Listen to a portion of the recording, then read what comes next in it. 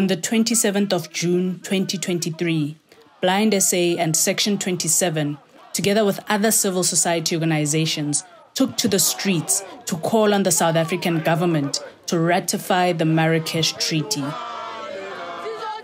Over 6 million people are living in South Africa today with visual and print disabilities.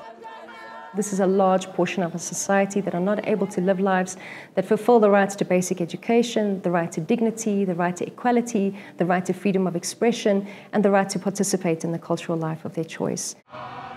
This international treaty aims to end the book famine and improve access to reading materials for people who are blind and visually impaired, such as Braille, through cross-border exchange.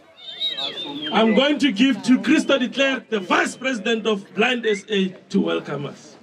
The treaty was concluded on 27 June 2013, and the protest marked its 10th anniversary. For millions of people in South Africa, ratification will be life-changing. They will immediately have access to hundreds of thousands of books. Books in a format that you'll be able to read without you asking for a so-called sighted person to help you. We are not second-class citizens of South Africa. Are we ready to move?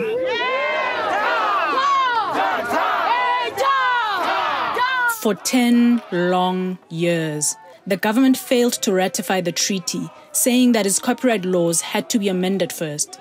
But in 2022, South Africa's Constitutional Court ordered that new exceptions to copyright be immediately read into the Copyright Act for persons who are blind and visually impaired.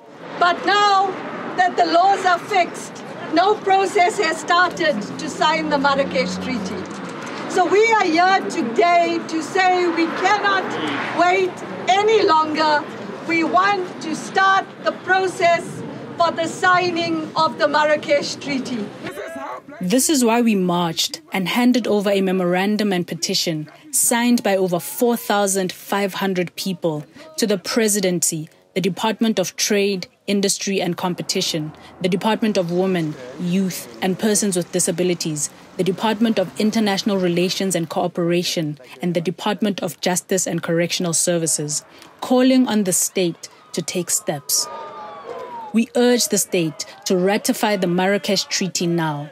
We cannot wait another 10 years.